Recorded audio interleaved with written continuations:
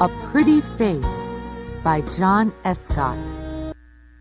Chapter 1. Zoe is Angry. Zoe is 17 years old. She works in a bookstore in the little town of Newport. Zoe likes books, and she likes her work. But after work, she likes to act in plays with the Newport Players. The Newport Players do 6 plays every year, and Zoe is in most of them. Some plays are exciting, and some plays are famous. This week, the play is Romeo and Juliet by William Shakespeare. A lot of people are coming to see it, Zoe thinks. I must act well. Mike is 18 years old. He is a student at Newport College, and he likes writing. One day, he wants to write plays for the theater and for television. One day, I want to be famous, he thinks. Newport has a newspaper.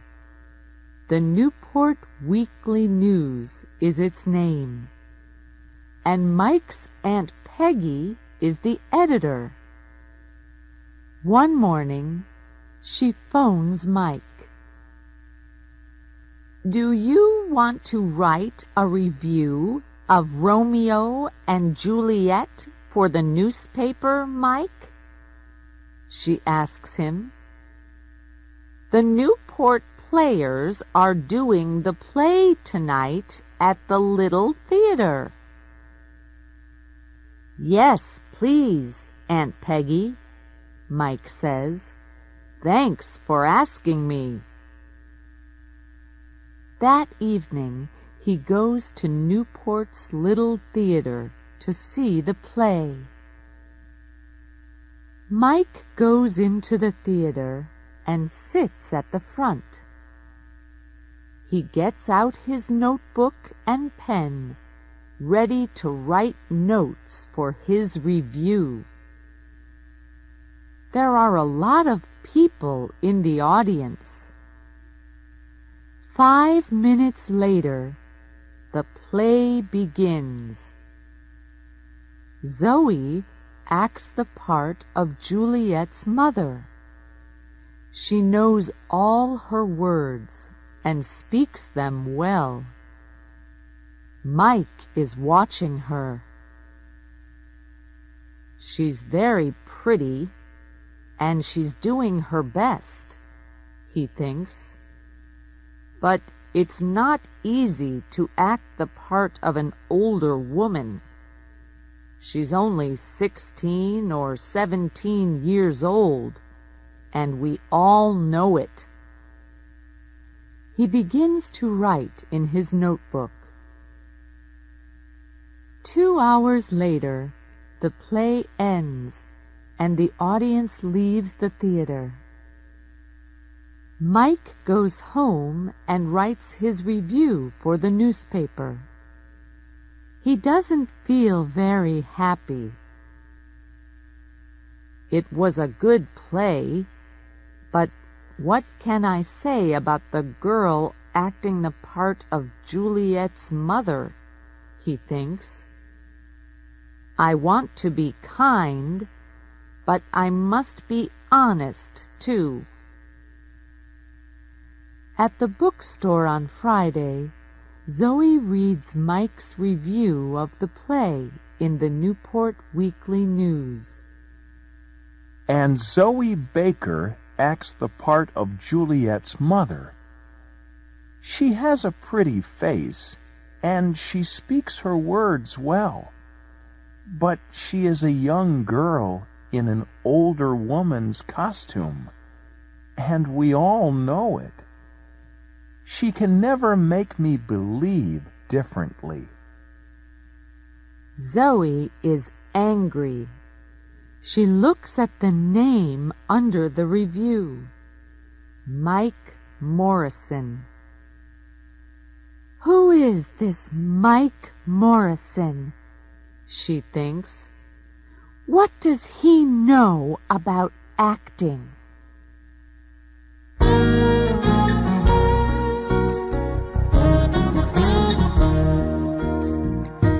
Chapter 2. Zoe has an idea.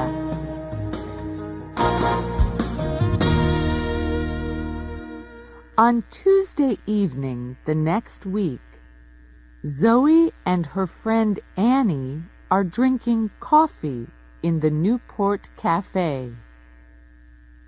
Annie is a student at Newport College, and sometimes in the evenings she and Zoe meet at the cafe. Suddenly, Zoe sees a boy sitting at a table across the room. "Who's that boy?" she asks Annie. Annie laughs. "Do you like him? He has a nice face," she says. "His name's Mike. I often see him at the college." "Mike?" Zoe says. "Mike who?" "Mike Morrison," Annie says. "That's Mike Morrison?" Zoe says. She is furious. "Yes, why?" Annie asks. "He writes reviews for the Newport Weekly News," Zoe says. "That's right," Annie says. "His aunt is the editor. Oh." She stops suddenly and looks at Zoe. "The review of Romeo and Juliet." "Right," Zoe says. "Do you remember it? Zoe Baker acts the part of Juliet's mother. She has a pretty face and she speaks her words well. But she is a young girl in an older woman's costume, and we all know it. Nice face or no nice face, I hate him." Annie laughs. "Okay, go and tell him," she says. "Go and say, 'I hate you, Mike Morrison.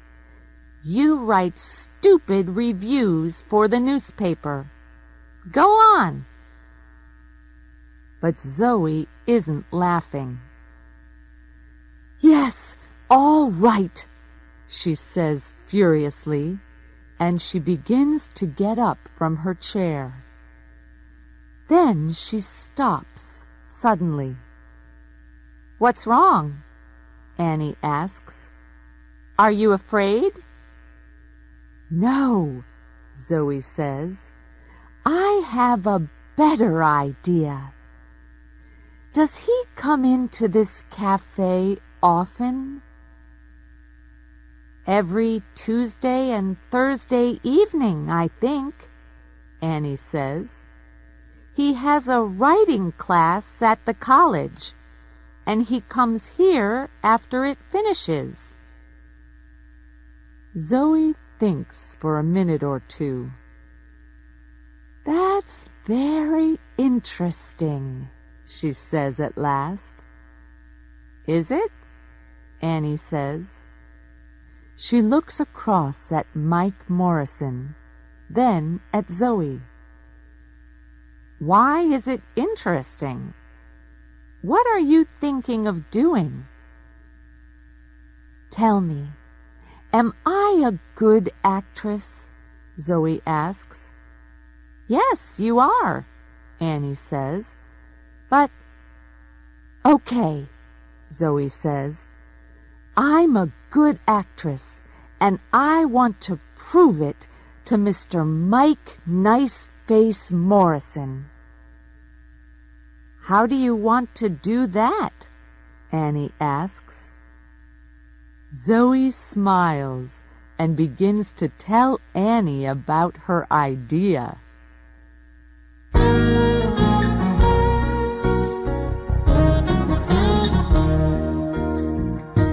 Chapter 3. A Difficult Interview.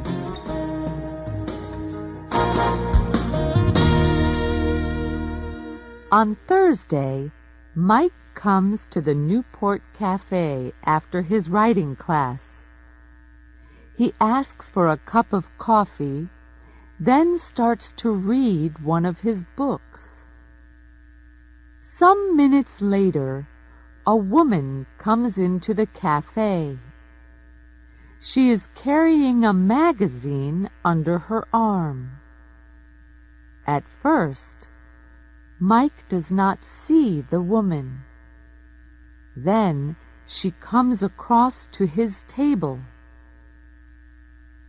"Hello," she says. "Are you Mike Morrison?" Mike is surprised. "Yes," he says, "that's me." The woman smiles. "Can I sit at this table?"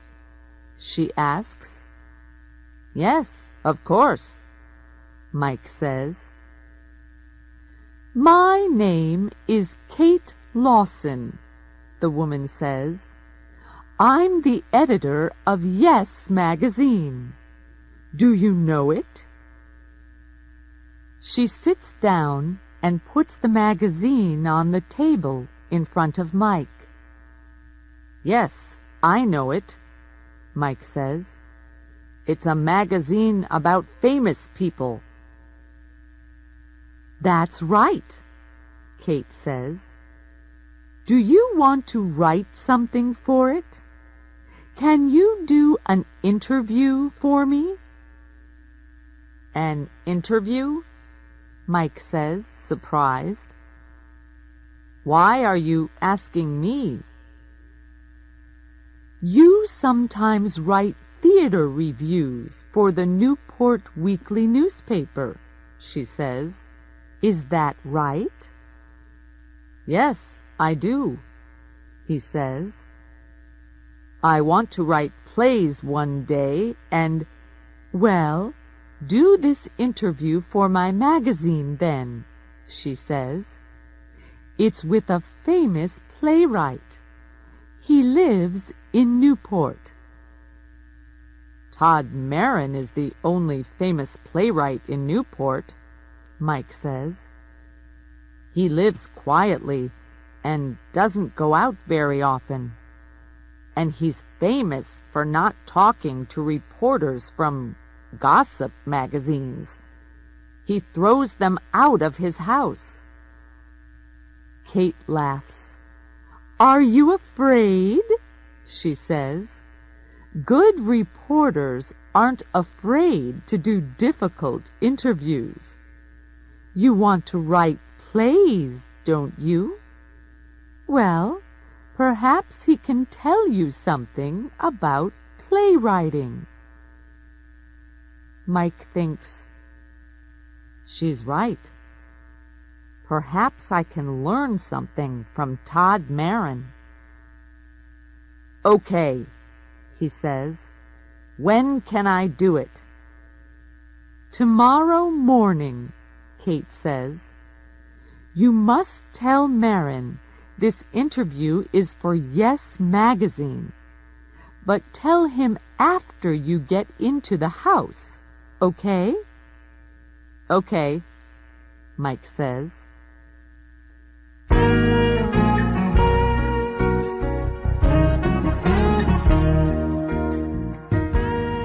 Chapter 4.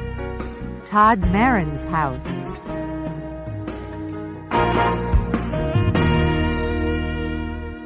Later that evening, Zoe is speaking to Annie on the phone.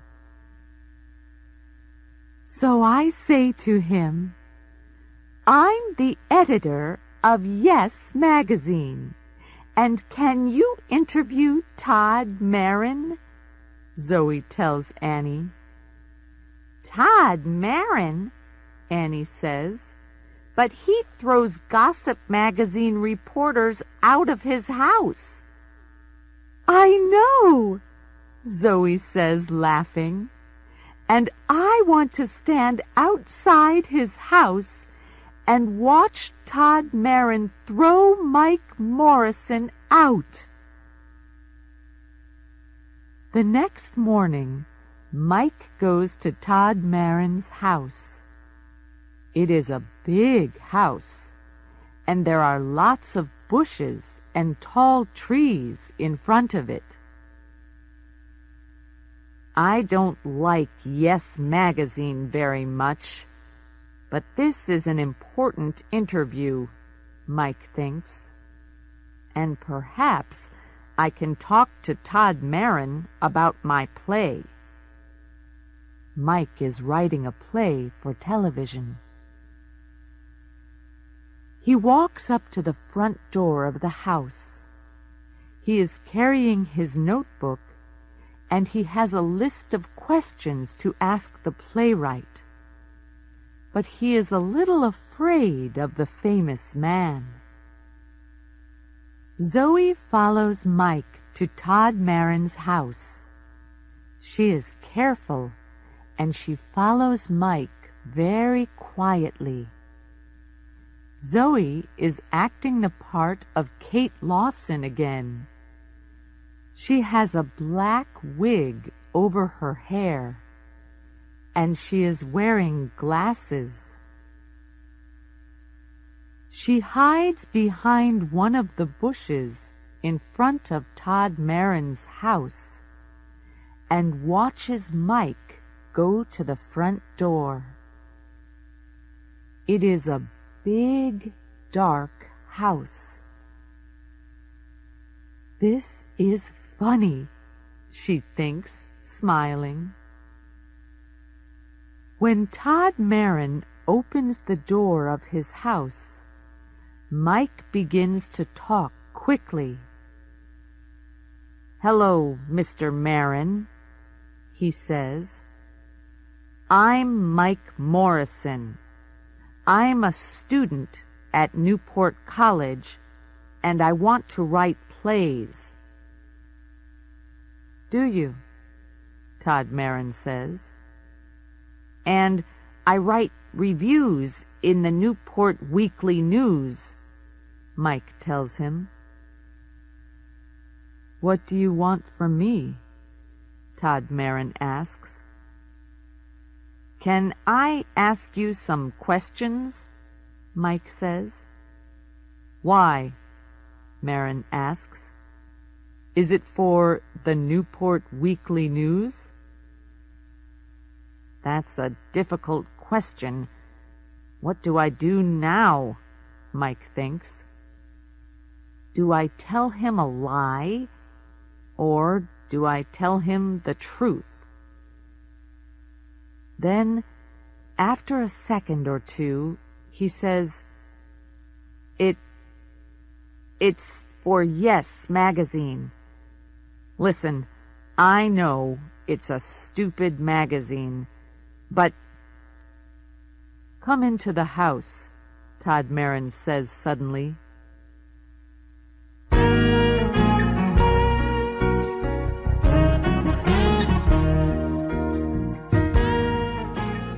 Chapter 5. Zoe Waits.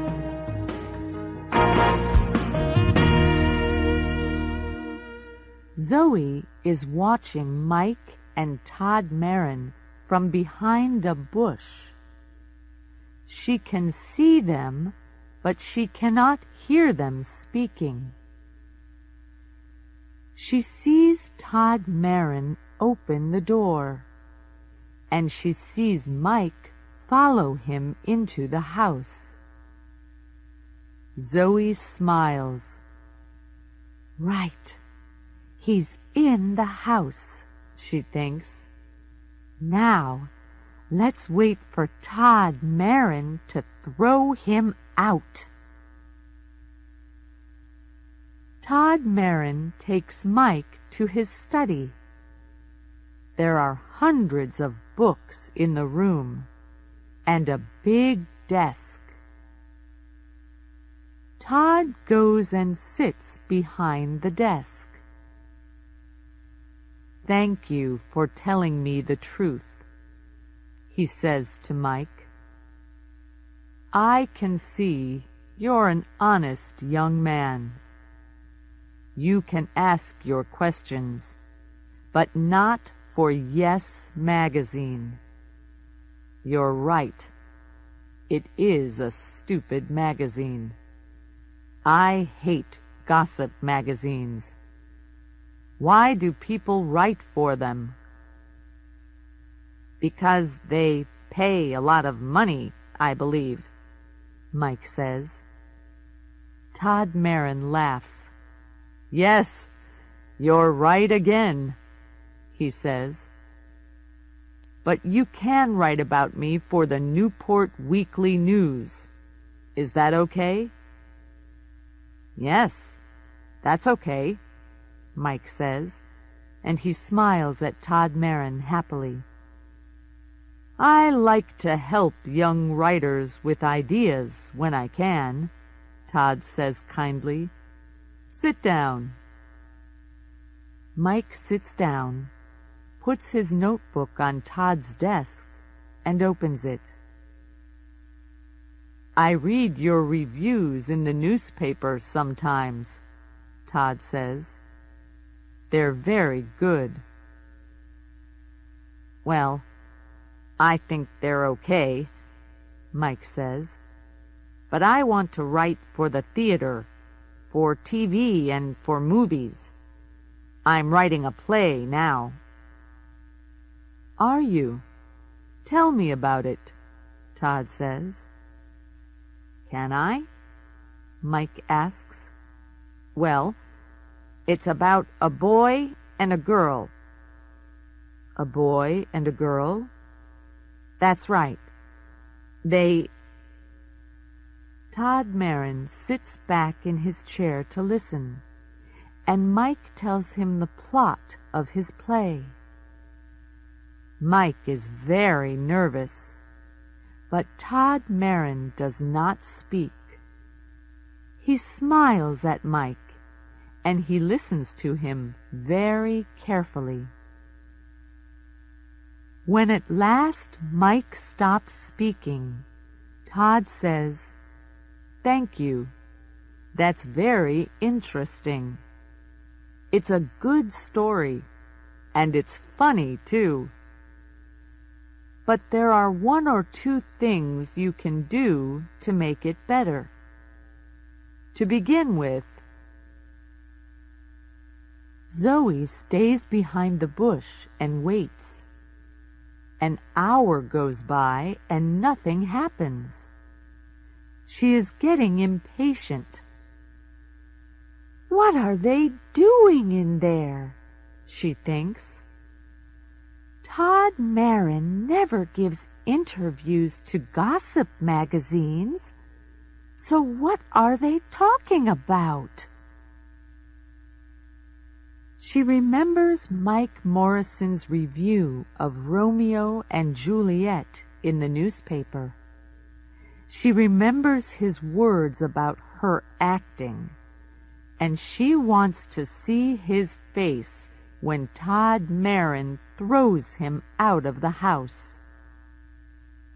How long must I wait? She thinks impatiently.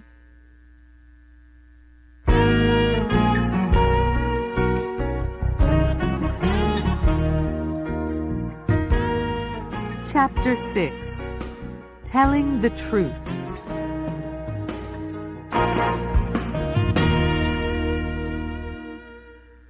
After an hour and a half, Mike Morrison leaves Todd Marin's study and comes out of the house.